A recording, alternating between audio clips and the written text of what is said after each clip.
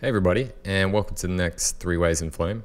Now this one's going to be on 3 ways in Flame to replace media, and this applies to replacing media inside of batch or batch effects. So this isn't speaking in terms of conforming and unlinking and relinking, purely from a batch perspective. So let's have a look at ways to do this inside a batch. So again, it's not about the setups for this, but for, again, the concept of what's trying to be explained. So there's 3, maybe 4, but I'm going to show 3. There's 3 ways you can replace media inside a batch. Now, the first one is obviously the most obvious. Say this source clip here is being swapped out, and we want to swap it out, say, with this noise clip. So I'm just going to pull that noise clip out. I'm going to put it in front of it. You can unpipe it and just repipe it in. Okay, that's one way to replace your media. Again, it's not very efficient, but it is, a way. Sometimes you do like that way too if you have multiple connections or you want to keep the source. And what I mean by keeping the source, if I repipe that guy in and just throw that away.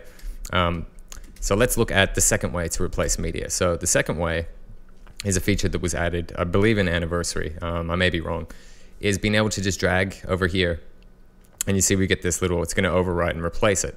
So if I hover over him and let go, you see what it's done. The first thing that is unfortunate with this is it's completely killed the old clip. But again, it's great. It's taken into account our guy and swapped it out for us. I'm just going to undo, and it actually unpipes the connection when you undo. That's just an annoying thing. The other thing to keep into account too when you do this way, which is pretty handy, is if we do have timing offsets when we do swap out media this way. And I'm just going to pull that over and drop it in. You see it keeps and takes into account the timing offsets, which is pretty handy. So that's, one valid way. If you want to do it kind of gesturally and see what's happening, that's a good way to replace your media. So I'm going to open this guy as a sequence. The second way to replace media too, and this sometimes can be handy if you're just wanting to compare to what you had, is by opening it as a sequence, going to timeline, and again, just let's go to the first frame and say, if I copy this noise on top, let's just say for this example that this noise was an updated 3D render. This is a handy way to replace the media from the timeline, but again, while in context of a batch, because you can quickly compare just to make sure that a change has been made. And then when you're done, you could throw away the base layer. Again, it's not for everybody, but I actually quite like that way sometimes because it gives me the most control when I'm doing it, and I'm able to version up and down just from seeing what's changed, which is pretty handy.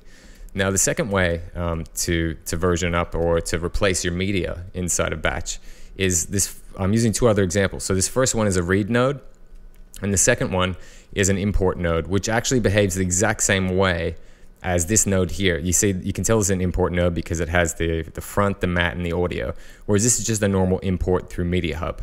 Now, for this, the read node, again, we can replace this guy out and swap it out. There's a little confusion too out there. A lot of people have said that the Alt and the Shift double-click mechanism doesn't work. And watch, if I do it right now, yes, it doesn't work. And that's actually because it has to be in the actual view to get there. So to make that make sense, if I do the Alt double-click again, Alt Shift double-click, again, it's taking me right now to the node's source media attributes, and that's where you have to be for that to work. So you can get there really easily just by selecting the clip and pressing Control and Tab, and you see it takes me there.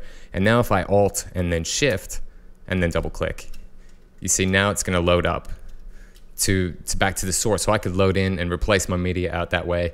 Could load it as a version if I liked. So that's again specific to the read node. If I just Alt double click when that's loaded, it's you see it's not. Alt double click will do the same thing, but it's also worth noting that when using an import node, so again, this is our third way, this is where it's the best of both worlds. So if I select this, again, a regular import node, press Control Tab to load it up to its source attributes, and then I Alt double click on it, you see what it's done, and that is it's taken me to the timeline. It should have been a Shift double click if you, sorry about that. So if I Shift double click, you see now it's loaded up. Someone who's a older Smoke vet will remember this. This is the old way you could kind of add inputs in action and stuff like that. So now if I wanted to swap this out, I just click on my front and now it's swapped that out. Again, so I'm just gonna undo. Again, so if I just Alt, and again, it's not gonna work unless you have this guy selected, Control Tab, and then if I Alt and double click, Shift double click, there you go. Now I can quickly, swap something out from a desktop, or if I had that open over there, if I do show, I could load up another desktop and just swap it out with something else and replace, or swap out my media in batch. Now, the cool thing, again, like I said, with this import node is we get the best of both worlds. So just like the read node, if I hold, again, it's Shift double click to swap out from the desktop or another desktop or library. If I hold Alt and Shift and then double click, it gives us what we get from the read node, which is the ability to load it in and swap it out from there.